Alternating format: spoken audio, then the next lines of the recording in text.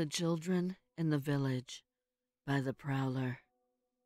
There's a village in the hills of Maine, quiet and sleepy, it would seem, but behind the charming and rustic facade of this tucked-away village lies a curse. At least that's what some people are calling it. As I've heard it told, as the day gets later and the nights get colder, you better make sure your home is secure. Windows locked and doors bolted, and make sure a fire is burning in the fireplace all through the night, because you may hear a rapping on your door, a tapping on your window, or hear the sounds of footsteps on your roof. Whatever you do, my friends, don't be frightened, but also do not open the door.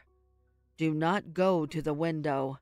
Do not see what is on your roof, and pay no attention of their pleas and cries, for it is the children, and they want to come in. Not any children, mind you, but the black-eyed children that haunt this village and cause a path of hurt and decay to whomever is foolish enough to open their door. They'll beg to come in. Do not let them. They'll plead that they're cold and they're hungry. Do not listen. They'll say that they're lost and cry uncontrollably, but show no heart. Close the door if you know what is good for you, or a curse will beset you and whoever resides in your home. It took a while for it to set in with the people of the village. 10 people lost their lives before the rest of the village caught on. They're still skeptics, though, as to all the deaths appeared to be accidental by nature. But the rest know. They know those deaths were no accident. Every instance, it was reported that every victim had given shelter to one of those damned children just days before their deaths. They're out there, waiting, ready for their next victim, out in the night with the blackest of eyes, like doll's eyes. Shh! What is that I hear? A knocking at the door. There comes one of them now, waiting at your doorstep. The Whispering Woods by Awkward Pie, 1331. In the heart of the dense whispering woods, where the trees seemed to breathe and the shadows danced menacingly, there lay a long-forgotten cabin. It was said that anyone who dared to enter would be forever cursed. A group of adventurous teenagers, seeking a thrill on Halloween night, decided to test the legend. As they stepped into the eerie forest, an unsettling stillness enveloped them. The air was thick with an ominous energy, and the trees whispered dreadful secrets to one another. As they neared the cabin, the atmosphere grew suffocating. The moon's pale light filtered through the branches, casting eerie silhouettes on the ground. The cabin loomed before them like a haunted specter, its ancient walls sagging with despair. Ignoring the gut feeling to turn back, they pushed open the creaking door.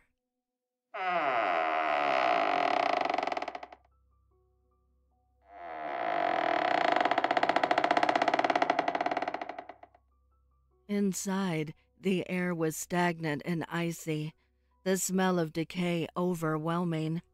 Each step they took echoed through the empty rooms, sending shivers down their spines. In the darkness, they heard faint whispers calling their names. Fear clutched their hearts, but curiosity held them in place. They scattered in different directions, exploring the ominous rooms.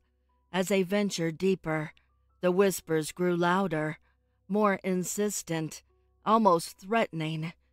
In a hidden corner, one of them discovered an old journal. Its yellowed pages told tales of a dark ritual performed in the cabin, summoning malevolent spirits from the netherworld. The cursed soul sought vengeance against the living, using the forest to lure unsuspecting victims. Suddenly, the whispers intensified.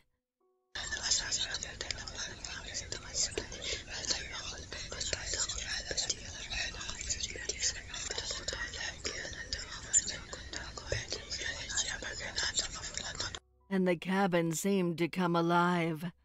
Doors slammed shut, trapping the teenagers inside.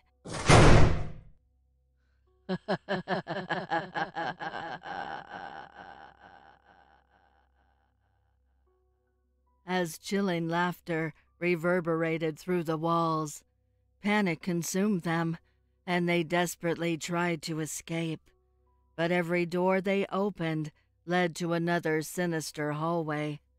The spirits manifested before them, their ghastly forms hovering in the air.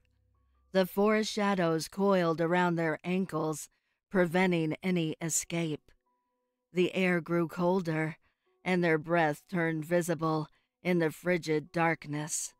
One by one, the spirits tormented the terrified teenagers, recounting their darkest secrets and fears. They played on their minds, twisting their thoughts into horrifying nightmares. The once fearless group now trembled in despair, knowing they had unleashed unspeakable evil. As the night wore on, the whispers became screams, and the cabin walls seemed to close in on them. The spirit's wrath reached its peak, and the forest responded to their malevolence, sending a storm of thunder and lightning to torment them further.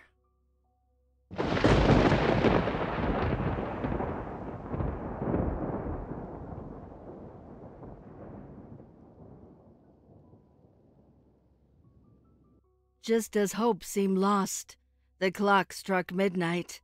In a blinding flash, the spirits vanished, leaving the cabin silent and desolate once again. The doors swung open, and the teens stumbled outside, disheveled and shaken. They never spoke of what they witnessed in the whispering woods. The cabin stood as a grim reminder of their brush with darkness. From that night on, they were forever haunted by the chilling whispers in their dreams, a constant reminder of the cursed woods they dared to enter.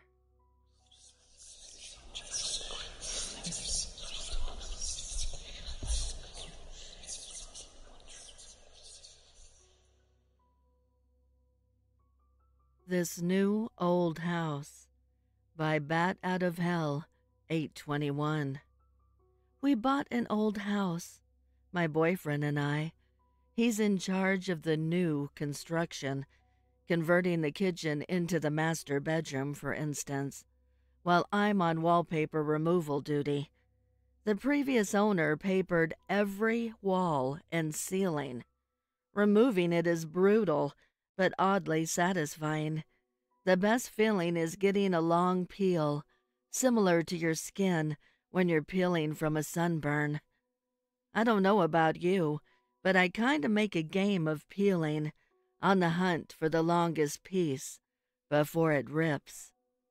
Under a corner section of paper in every room is a person's name and a date. Curiosity got the best of me one night when I Googled one of the names and discovered the person was actually a missing person.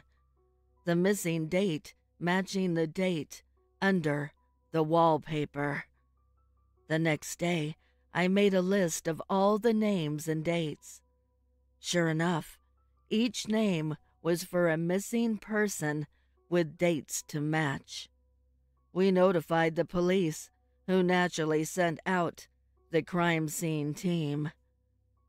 I overheard one tech say, "Yep, it's human." Human? What's human? Ma'am, where's the material you removed from the walls already? This isn't wallpaper. You were removing.